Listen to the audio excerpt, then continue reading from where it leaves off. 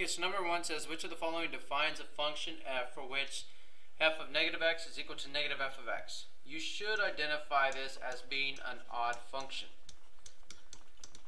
Way back when, even in odd functions were dictated whenever you would see what opposite inputs would yield as an answer. Here my input is negative x, here my input is positive x. So opposite inputs in this particular question yield opposite outputs. And the opposite outputs are shown by this positive answer and this negative answer. So odd functions plays here.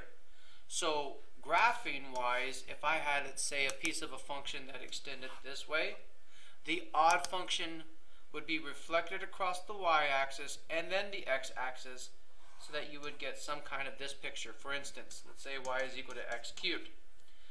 2 yields an 8, whereas a negative 2 yields a negative 8. Opposite inputs yield opposite outputs. There's that odd function.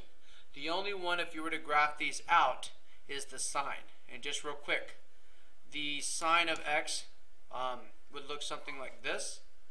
X squared would look like this. Cosine looks something like this.